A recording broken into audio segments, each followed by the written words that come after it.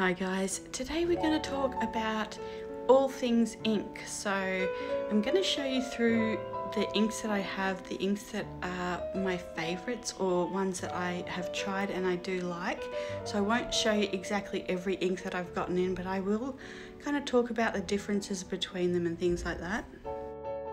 So I'm going to show you two types of inks. One is more for art or more for a nib or a dip pen, a nib holder, and one is for fountain pens. So you can see here, this is my little box of ink samples, and I highly recommend if you're starting to look into inks to get ink samples. So I got these from Goulet Pens and Van Ness Pens, and I know there are other companies, maybe Pen Chalet, Anderson Pens, so you can generally get the ink colours that you're looking for in a sample size, and it makes such a difference. Sometimes you think that you'll really like a colour, and when you swatch it you just don't, or it's maybe too thick, or it's just not right for your pen. Or sometimes you know, you find a colour that you didn't necessarily think you'd like in real life, and it's just more beautiful in real life. So the first time I got samples, I think so I've probably talked about this before, but my general weekly allowance for art sort of things is $20 to $35. So I got my first set of samples. It might have been like 6 or 7 samples, and I was really shocked. I learned a lot from the samples. And in this box, this is just an old cigar box, and this is where I have most of my dip pen inks. So there are a couple, like this one is a fountain pen ink, and I'll talk you through all these, you know, as the video goes on, but I like to keep my art ink sort of in there. And these are mostly from Michael's, so whenever we go there, there's just a small selection, so we usually go to different locations to try out the different stores, and they'll always have a few different inks, so it's not really consistent over the store, and they're usually at the back near the watercolors. And so generally, like, my sister and I will pick one each, and we always pick different ones, but yeah, so those are ones I really like to use with my nib holder. But if you don't have a dip pen, you can just use these for art as well. You can use it with a paintbrush, but definitely do not use them in your fountain pens. They will completely clog the fountain pen. So when I get something new as well, I like to swatch it out in my sort of commonplace book at the beginning of my planner. And I got this Sennelier silver ink. It's really gorgeous. And so you can see here as well, this is a ink that I put in my fountain pen, and I tried that as well. So I have kind of different swatches in here, whether it's from the fountain pen, from the nib holder, or, you know, whatever I'm trying to work out. So one of my favorite resources for looking at inks is Chris Sayen's, her channel.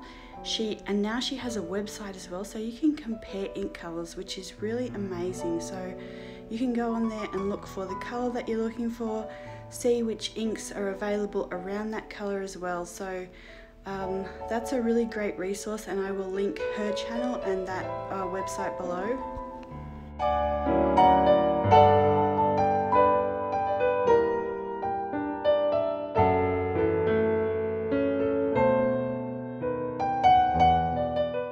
Okay, so if you see my last video, I got some new poster nib, like a dip poster nibs for the dip pen. So you will, like, that's what we're going to use today to swatch them, and then I will swatch them, I'll write them out, and you can see the difference. And that's why I like to swatch them in different ways, because it's really important to see, you know, see how they write.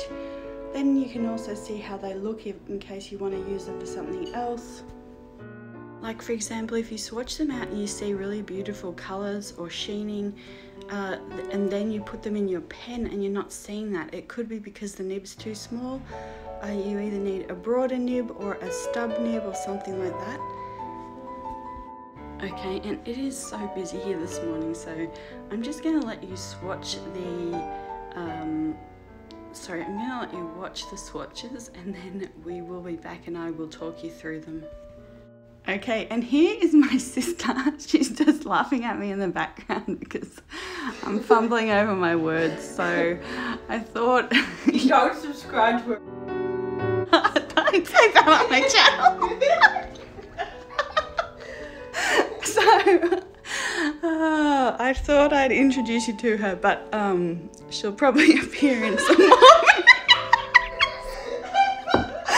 Oh no!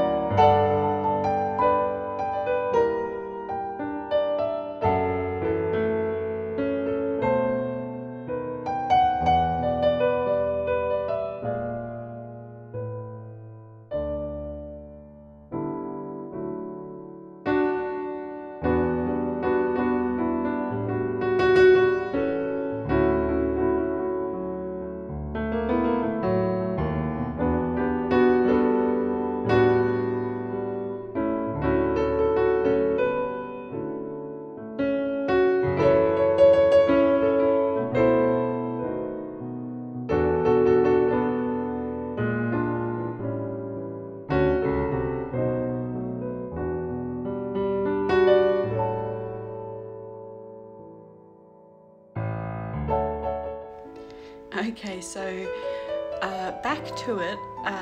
We're going to start with Rose Gilt Tint. So this is one of my favourite inks of all time. It's a Robert Oster one, but you know, I'm really worried about it in my fountain pen. I make sure to use it every day, and I feel like it, you know, it could clog the ink if you don't clean it enough or if you don't use it enough. So, clog the nib, sorry. So, but I really love the colour of it. I love using it for art as well, but you can see here, like when you're using a fountain pen ink with a dip pen, it doesn't flow exactly. It's not the right consistency, but I really appreciate the viewer who reminded me that you can use gum arabic to thicken it up. So if you did want to use it with a dip pen, you can pour a little bit into another, you know, bottle, and then put a few drops of gum arabic in until it's a bit of a thicker consistency.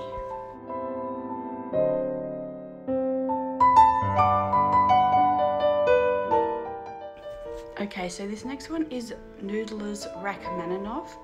I really do like this ink, but it is quite thick as well. And this is one of the things that surprised me when I got the samples. It's a very, very thick ink, so I'm really not sure how it would, and also very staining. Like you can see there on the dip pen, like it's just really taking over that whole front of the pen there. So I'm not really sure about putting it in a pen. I'd be a little bit worried. And so I think I'm going to get the Diamine Hope Pink instead. I really like the Diamine inks, even though I don't have any here swatched. They're a really beautiful flowing ink in your pen. And then this one here is one of the ones from Michaels. It's the FW Fluorescent Pink. So it is for dip pens, it is not for fountain pens. And again, this one is an eco line ink, so this is more for art as well. It's not even really for either fountain pens or dip pens. It's just another sort of ink that I have, and I think it's just more for art. It's one of those ones I thought I'd like or use more than I have. I haven't really found a use for it yet. And then this is the, I think this is a Dr. P.H. Martin's one. So again, this is for a dip pen, not a fountain pen, and this is Frosted Peach. So this is another one where I thought I'd like it more. It's still a little bit too orange for what I was looking for. And then again, we're back to the eco line. So, but with the Frosted Peach, once I have used some, I'm going to tip in some of the Dr. P.H. Martin's. They have a pearl white, and sort of lighten that colour down a bit.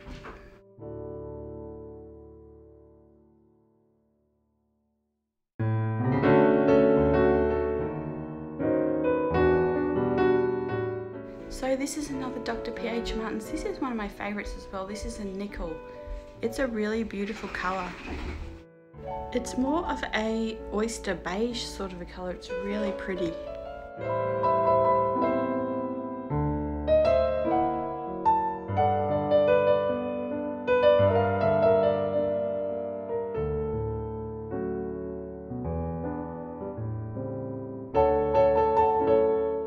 So this next one is also one that I really like.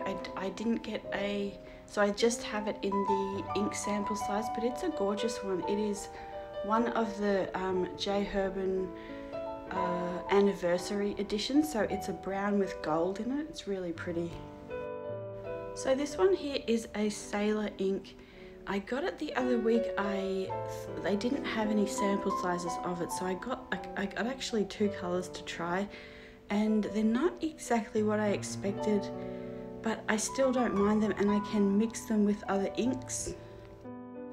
So this is a Dr. P.H. Martin's as well. This is, I believe this is a silver, so it's a really light silver colour. And then I have the Sennelier ink, which is next, which is also a silver, but it's more of an antique silver.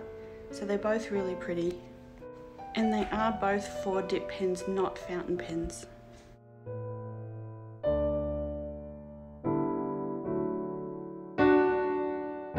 Okay, so this is the one you've been seeing lately.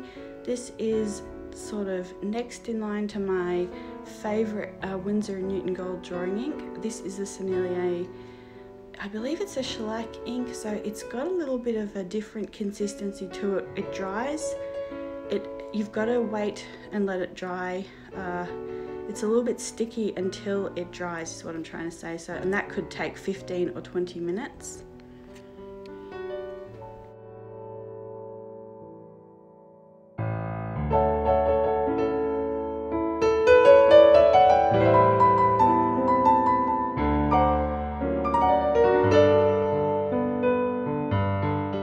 Okay, so this one is Kaweco Smoky Grey, and this is sort of one of my first ones that I got, and it's not necessarily my favorite for flow, but I really didn't mind the color. I'm still looking for sort of the perfect soft gray, and I find that if I put a touch of Diamine Night Sky in it, that it's really nice. It flows really nicely. So this one is again one that I absolutely love. This is the FW Shimmering Green. So it's a barely there colour, and you really need to see it under a daylight bulb to really get the full effect of that sheen. But it's so pretty.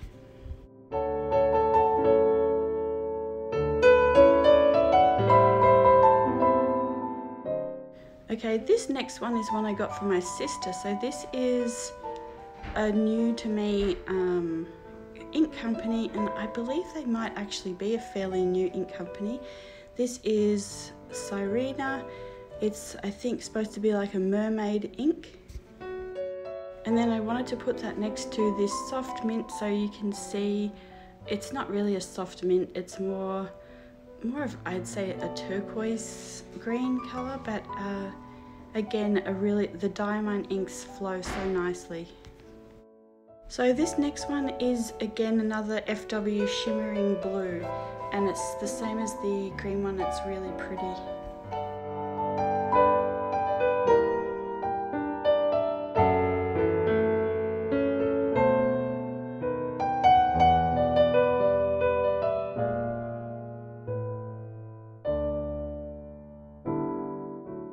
And here we have another Vinta one.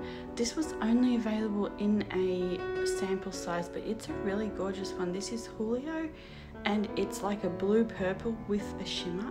It's really gorgeous.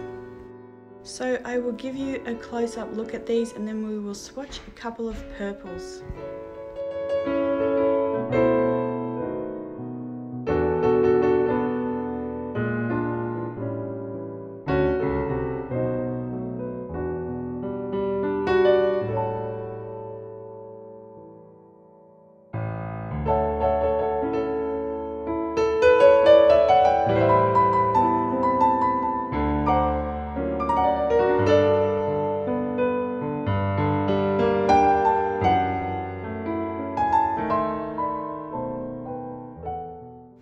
Okay, so the first one is another Vinta ink, and this is Mascara. Again, it's a really gorgeous sort of blue purple. And these Vinta ones are fountain pen inks as well.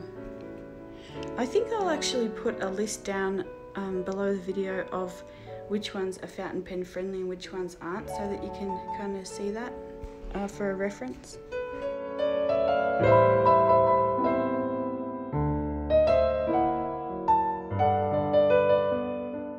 So this is a fountain pen ink. This is Murasaki, I think, purple, Iroshizuku, and this is a really nice flowing ink. That they have beautiful inks as well.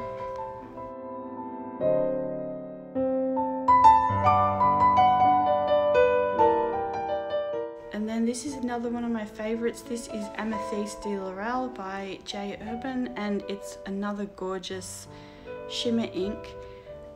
It's like an aubergine colour. And the next one that I will swatch, which one is this? This is also sort of that aubergine colour with the gold. So this is the Robert Oster Barossa Gilt, and this is also a fountain pen ink. But you can see here how gorgeous they are. Anyway guys, that is it for today. I hope you're doing well, and I will see you soon. If you have any questions about any of the inks, let me know below. Thanks, bye.